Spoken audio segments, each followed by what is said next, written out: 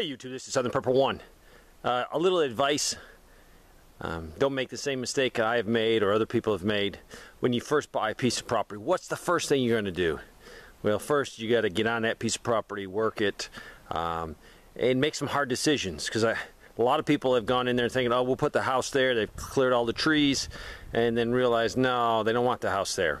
So it's going to take some time for you to think about what you want to have on your property, how you're going to lay your property out. It's going to take time. Don't make the mistake, well, I need a storage building, and get a storage building built real quick, because then you realize, oh, I should put the house there. It will happen to you. This is my dark side. I've done a video on it. How do you store things? I'm a big salvager. Everything you pretty much see here has been salvaged, except the John Deere. This is one way you can. Those were greenhouse hoops. They're a little bit rusted. I use those and a black tarp, and you'll get a couple years out of that tarp. Right here is in really a lot of shade when the trees get leafed up, so it helps. If not, it's hard to get a couple years out of a tarp.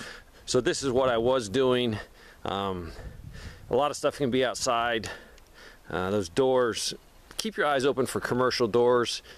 The glass in them is awesome. If you're building a little cabin or just a little storage building, you take the glass out, and it's really nice quality glass, and then you can put it horizontally as a window.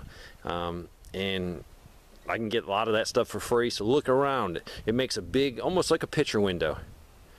So a lot of stuff like bricks and fencing can stay outside, the blocks.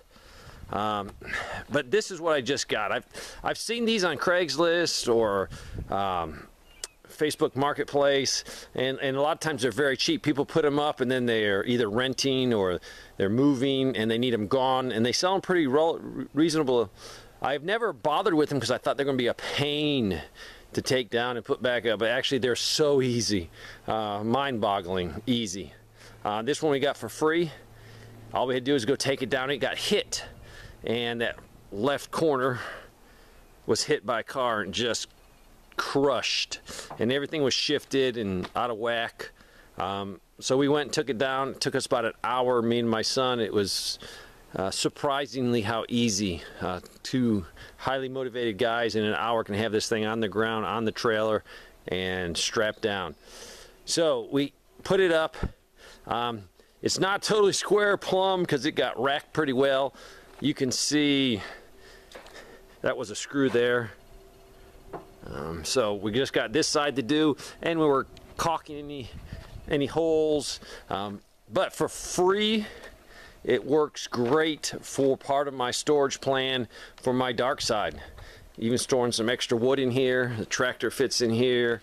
Building supplies, stuff that I can get on sale.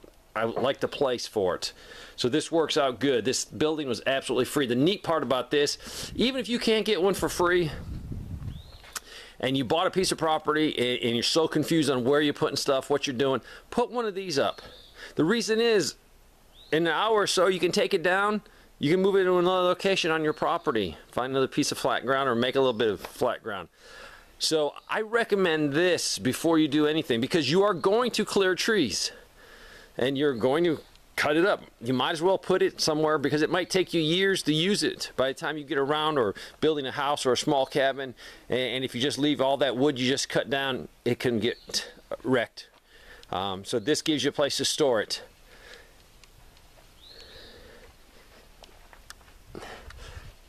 There's so many manufacturers that put these up, so look for them. I recommend this is the first structure you put up.